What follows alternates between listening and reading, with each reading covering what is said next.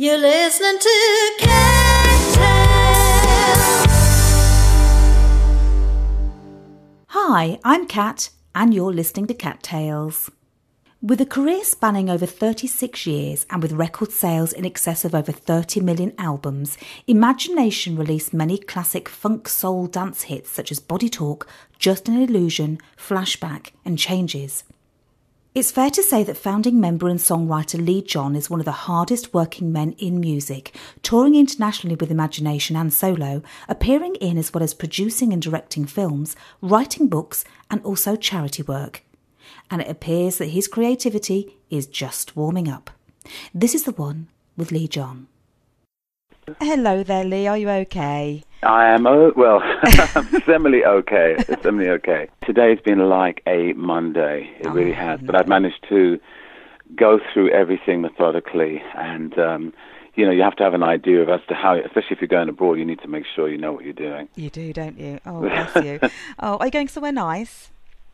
I have a place in Spain, which is near Benicassim, near Valencia. Oh, so it's really by the sea, and it's very tranquil, very basic. It's just there's a lovely little village there. So it's a very, very close-knit, family-oriented. So it's nice. Oh, sounds lovely. Oh, I wish I was coming. And it's very, very Spanish. Oh. It's not, even if they have festivals and stuff, they still maintain, the Spanishness. Yeah, lovely. Very nice. And away from it all, and it feels like you're going back in time almost, doesn't it?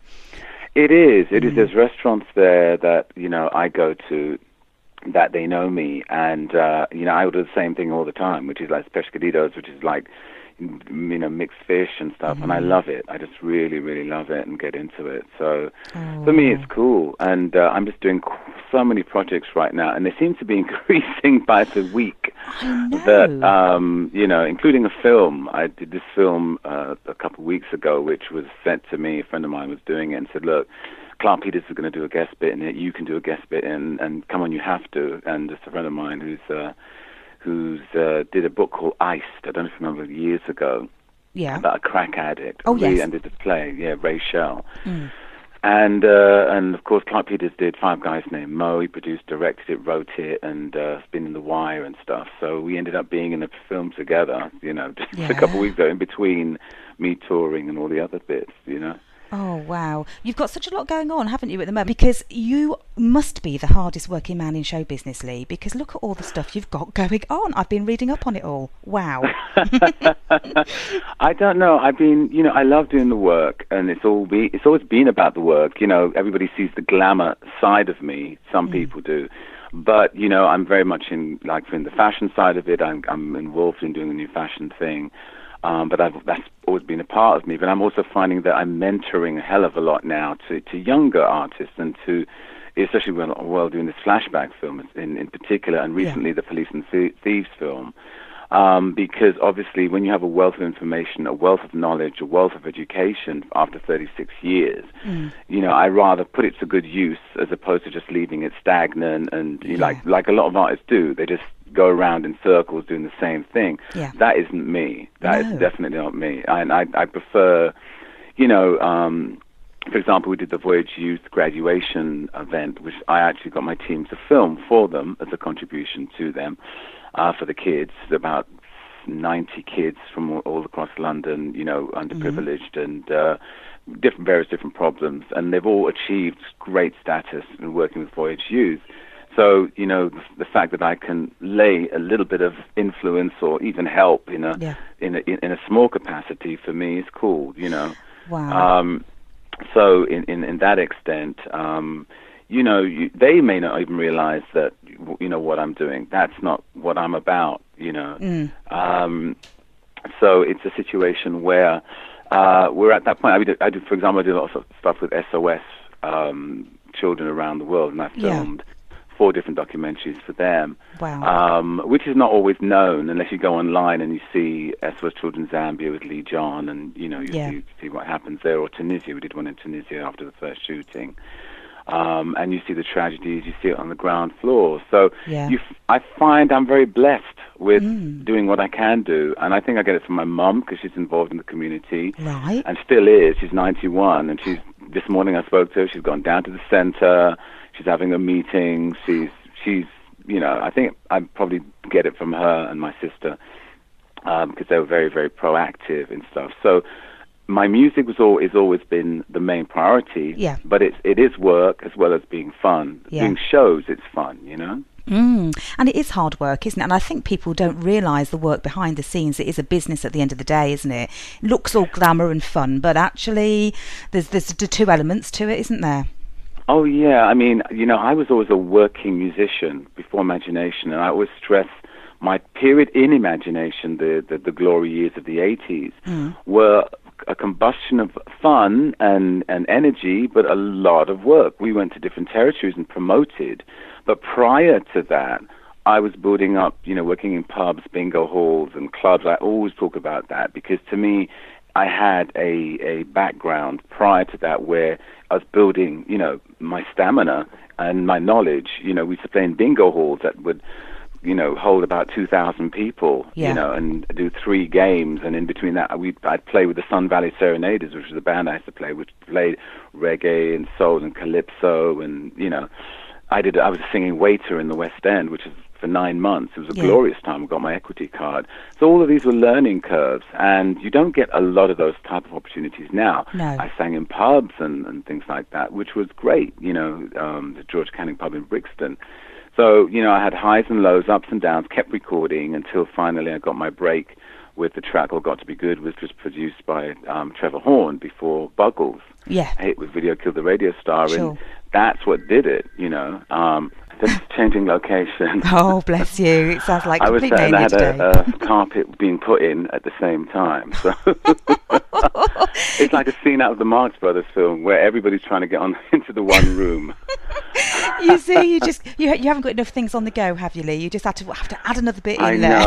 I know. Oh, if you did only knew. I literally, I make lots and lots of lists. If you're around me, I have pads and pads and pads.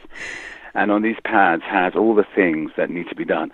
And I kind of say, right, within the 2-hour break, I'm going to do boom, boom, boom, boom. Yeah. And then I'll say, Archie on the PR, he'll do that. Edo, tour management, and those other parts, you do that. Yeah. And I start assigning. Oh. But you know what? It's not a hassle. I don't find it a hassle because I'm used to it. And I'm clear as to what we're doing. I'm doing a seminar in Italy, which is like a masterclass in Italy in Rome in September, and which is going to be quite fun. And it's going to be obviously about my life, but also about the music and what influenced me, et cetera, et cetera. And then I'm doing a special event for Prince Albert in Monaco in just after that. Lovely. And another event for who's it? In Paris, and then I'm doing something for Fashion Week in Paris as well. Crikey. So it's all within the same period of time, and so it's quite And then I'm doing this show in Bolton, someplace up there, which is like it's like different artists. So you Terrific. have different things and different experiences, which I think you can only learn by and keeps you strong and keeps you aware. There are ups and downs. I was in Italy. Was it last week? And though it was great, the organization was so bad. It was just so bad. Oh, crikey. And you just think, oh my God, I thought, we're going back in time. Yeah. And there's nothing you can do. You just have to really roll with the punches. You do, don't you? So, I've had a life outside the UK for many, many, many, many years. So I don't rely just on the UK. And my jazz album was very successful in France and other areas, and even in America. And, so it gave me quite a few different arenas to go. And now with the film producing and directing, it's taken me to another area as well. It's amazing, isn't it? I mean, it sounds to me like the journey started many years ago, obviously, when there was a circuit in a sense, wasn't there, to learn your craft, and you've taken those skills and now you're applying them in ways that you possibly wouldn't have even dreamed of all those years ago. Oh, totally. I always wanted to be in film. I always wanted to act, to dance, to sing. I wanted to be an all-rounder. That was definitely part of what was part of my journey. Because I saw it happening in America, and I lived in America for a short while, and even when we went back to record or do things, there was always that, the American dream. And I'm thinking, why can't we have the Black British dream? Why can't we dream to do all that too? Why must we always just be put into one, thing? That's it. You sing, that's it. Why can't you be doing different other areas and stuff like that? If you want to be a poet, Yeah, sure. And it's what you apply yourself to do. And with modern technology, that's the good side of it, because I find I can do things that I didn't think I could do. Yeah. And then I saw other people doing things before, and I thought, oh, you've moved into that area as well. Okay, well, you know what? I can do that myself, And, like, for example, for SOS, if you go on my webpage, you'll see I did a book. I did a photographic book. And a lot of people don't know. So I know. I was looking at the books here. You've also done one, haven't you, regarding your trip over to Africa there as well, wasn't it? South Africa. That's right. From within the heart. And it was amazing because I saw graffiti on paintings that were all over the village of Langa and Thornton, and it just kind of aligned with what was happening with the SOS children. And so I just took all these little graffiti pictures, put them together with the pictures of the kids. And so for me, that was quite a high point. Yeah, amazing. I mean, have these things just come to you in a sort of a sporadic kind of way, Lee, and you've taken the journey and the opportunities that arise? Or have you almost stood back and say, actually, I've got this ambition to be a film director. How do I get there and start to go down a particular road? Which end of the spectrum is it? Well, it starts where you get thrown into it. Like, for example, I've done many, many videos, and I got to a point where I'm tired of being in front of the video, to be quite honest with you. We were doing the jazz album with a very good friend of mine who's a director, editor, producer, Stefan Pirolo, said, look, you're going to be in the jazz album, you're going to Rochefort in France, why don't you film the whole journey? And this was like 2003. And he said, this is the direction that's going to be happening within the industry soon. And he was very right. And he showed me a few people who were doing that. And I thought, you're right. And so that's what I did. I started to film the journey from London to Paris, Paris to La Rochelle, La Rochelle to Rochefort. And then we were in this little town, which is famous for the film La Dame Mademoiselle de Rochefort, which had Catherine Deneuve, one of the last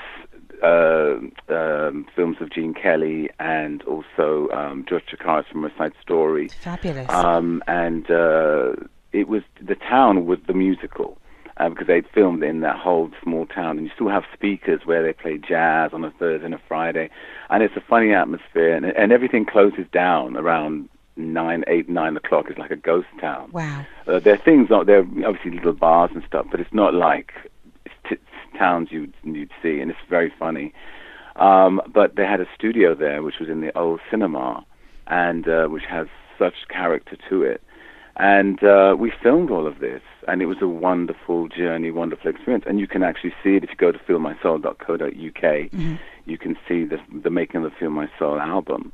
Wow. And that made me get more into filming and directing and editing, because together with Stefan, we sat for hours going through all this footage.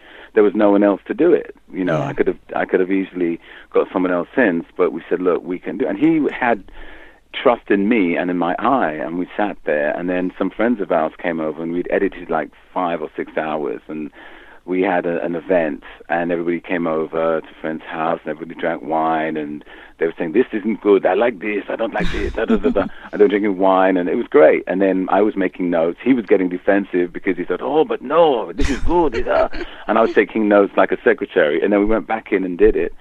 And that, drew my hunger into more of that. It's just like recording an album. And then after that, went to SOS Children in Thornton and Nanga, and I brought over a team and went straight into it. And after that, anything I do now, I film. Like I did a promotional thing for Paris Fashion Week, right? And we filmed that. The new, and I did some new pictures and stuff. So wonderful. It's in you. You are in control of your own destiny. Yes, yeah, and it's whether or not you take those opportunities, I guess, isn't it? That came to you in terms of like the opportunity to edit, direct, etc. And it's whether you've got the confidence to grab it, isn't it? And say, do you know what, I'm going to have a go. Well, someone said to me, you have an eye, you have a look, you have a sound, you have an ear. Use it. And that's the situation. And understanding the stage, understanding the presence, understanding the visual.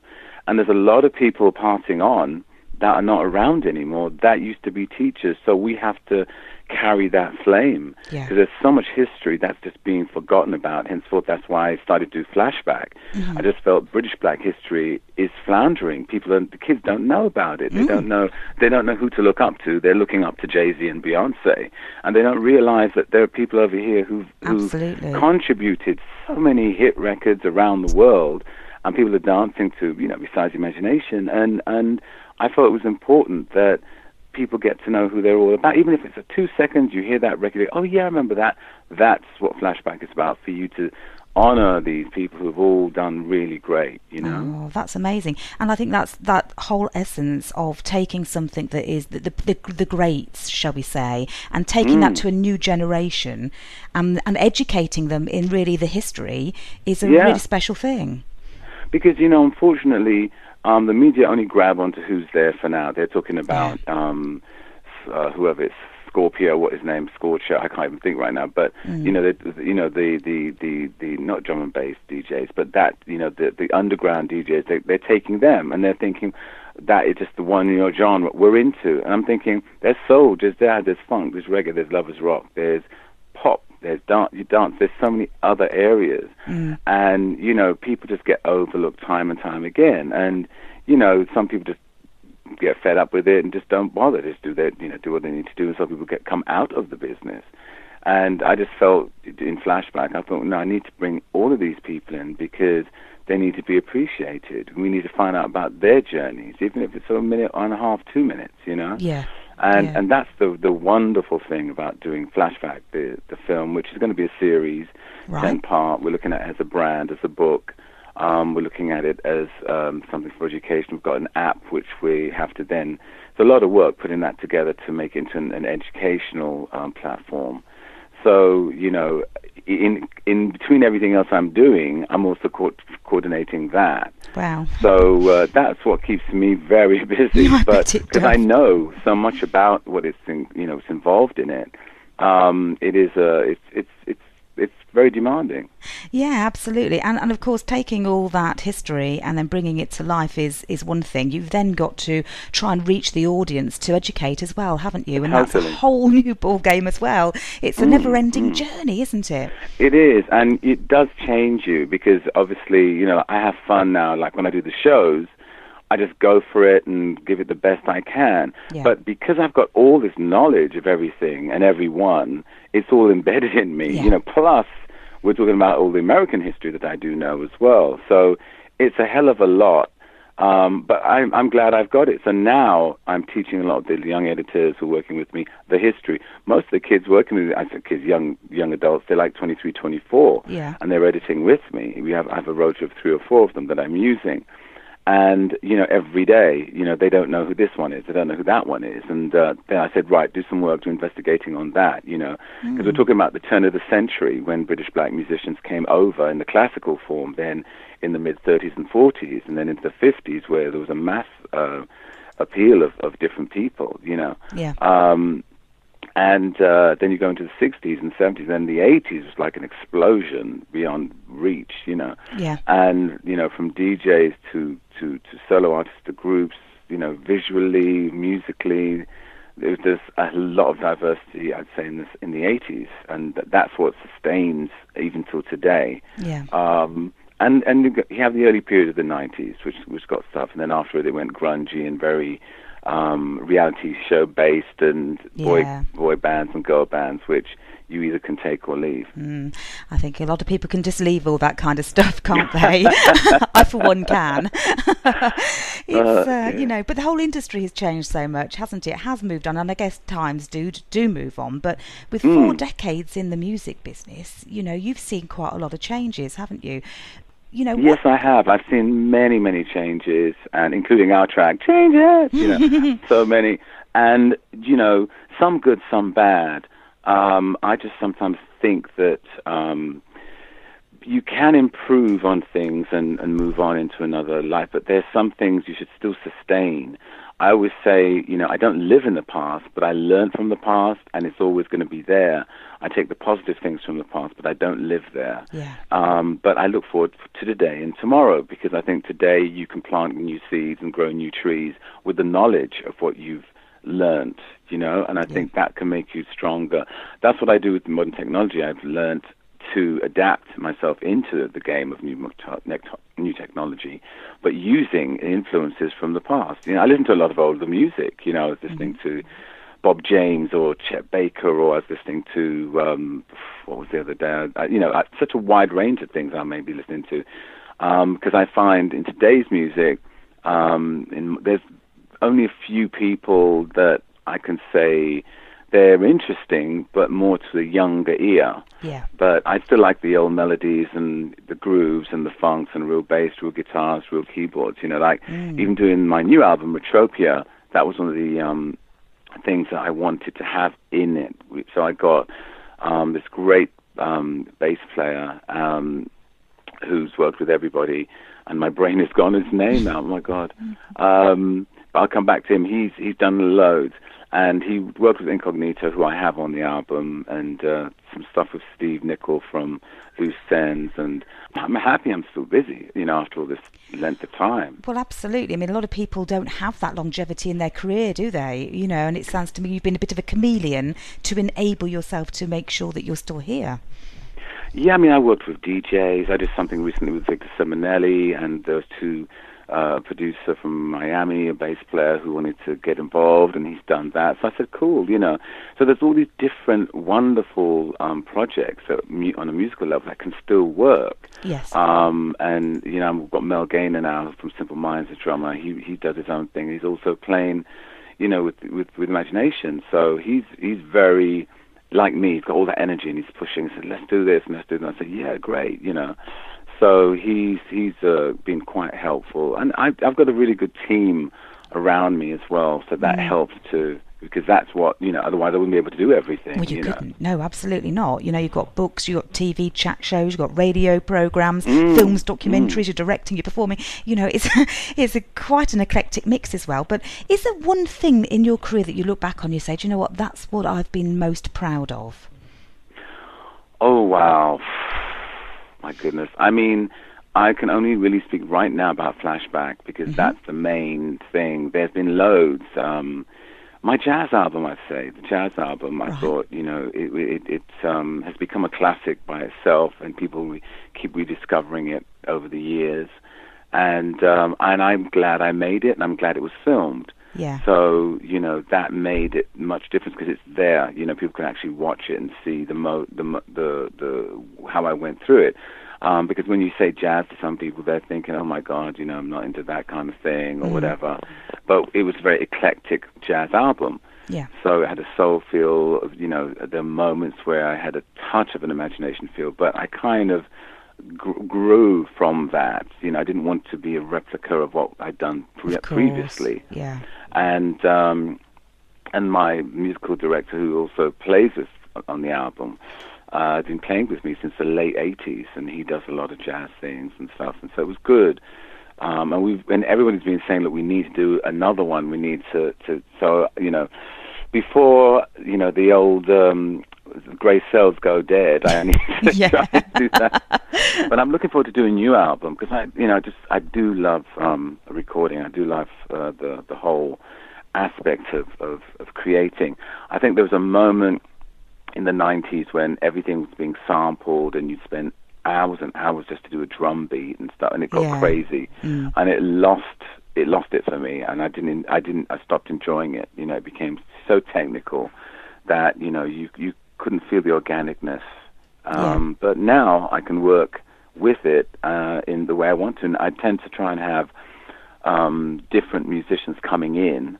So therefore, it gives it more of an organic feel. Sure. Yeah, absolutely. So with all this stuff going on then, Lee, what's next? You've mentioned there about fashion. That sounds a new area that you're moving into. What's going on with that? Well, I've bought the trademark for Do It Right Now, and we've got T-shirts that were designed, which were more of a designer thing, and some shirts and stuff. So we're moving in that direction, but it's part charity, part for the public. So I'm doing it slowly. There's a particular company seems to be interested. We're waiting to hear. They want me to kind of be the face of what they're doing, right, and then probably have an outlet. So I'm waiting for them to be in touch. Incredible. Because everybody's on holiday. Yeah, so that's another area which also will involve the Flashback brand. So everything's kind of interconnected. Yes, absolutely. And actually, you're at the centre of this, and you're an iconic person, in your own right, in terms of your image and your history and everything that goes with it. So I can see why that's important to actually express yourself in a way, in all these different ways, isn't it? Yeah, I mean, last year I was doing some stuff with the British Collective, which was Junior Giscombe, Mel McCoy, Donny, and it was quite cool. And Omar gets involved with part of it as well. But I, with everything I was doing, it was really hard, and my schedules are different, and I'm playing, arenas and big festivals, which is different to what they're playing. So it was like we were in two different worlds. Yeah. But I liked being a part of it because it was quite fun to do, and yet again a different music set. Because they came from more. I'd crossed over into commercial for a while. They've been more underground and more leaning towards the reggae side of things, with a bit of the jazz coming in. Except for Junior, who's had pop success, as Mum used to say. So it was interesting doing that, and I like projects like that. But it depends on how much I can give to it. Yeah. Yes, and there's only so much you can give, isn't there? At the end of the day, there's only there's only so many hours in the day that you can totally believe me. And you've also got to leave a little bit for yourself and to try and come down from all this. Trying to breathe. Yeah. Well, I think, it's amazing what you've got going on. Is there anything that we haven't talked about that is actually really exciting? I think we've touched base. I think we've definitely touched base. There's more to come. Wow. But let the universe open that up, so then we can have enough energy to do it. Yes, no worries at all. It's been an absolute pleasure speaking with you, and have a lovely time away, won't you? And try and relax, because it sounds like you need it. That's the main thing. I've got one more thing to do tomorrow, and then after tomorrow, that is it. Oh, good. Put those feet up, have that pina colada or that glass of wine or whatever. Exactly. And just chill. All right. Good. Leee, you take care. Speak soon. Bye-bye. Bye-bye. You've been listening to Cat Tales. To listen again to this and other tales, go to cattales.co.uk.